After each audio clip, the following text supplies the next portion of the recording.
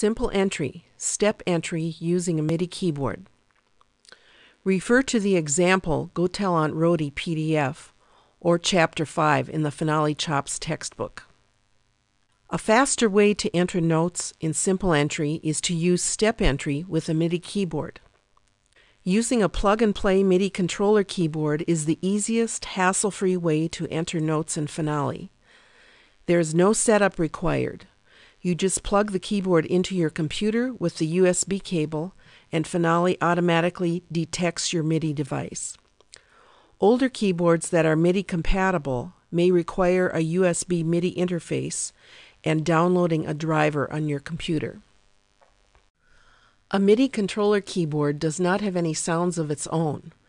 It uses the sounds from a music software like Finale, or from a sound module for playback. A 2 or 4 octave controller doesn't require a lot of space next to a computer. All controllers have octave up and octave down keys to shift octaves. There are many MIDI controller brands and models available. Some controllers have full-size keys. Some smaller models have small keys and will fit in a computer bag. Prices for 2 to 4 octave controllers range roughly from $60 to $100. Depending on the size and brand.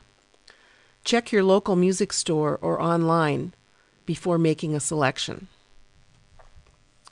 After plugging in your MIDI controller to your computer with the USB cable, open a blank Finale document.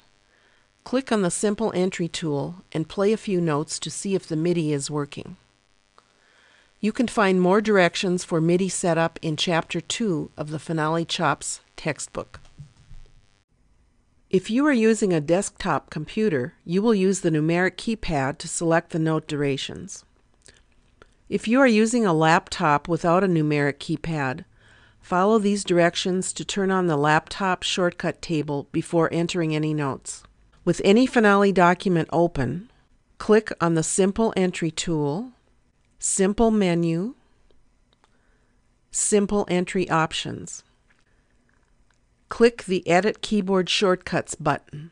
At the bottom, under Keyboard Shortcut Set, next to Name, click on the pop-up menu and select Laptop Shortcut Table.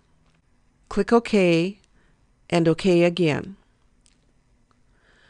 Your laptop shortcut table is now in place. It will always be turned on every time you open Finale. Now you can use the number row on your computer to change note durations and the function key row to add intervals.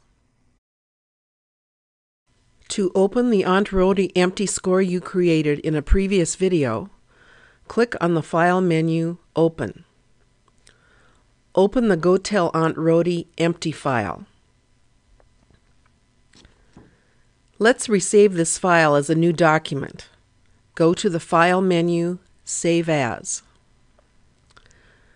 Type in the name Aunt Rhodie MIDI.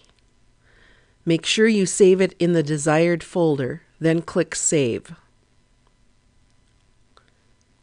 Let's go to the View menu, Scroll View, to enter the notes. If you need to zoom in to make the staff larger, press Ctrl+ on Windows, that's Command+ on Mac. This slide shows the numbers assigned to the different note duration values in the Simple Entry tool. For example, when you press 4, you select an eighth note value. Press 5 for a quarter note, 6 for a half note, etc.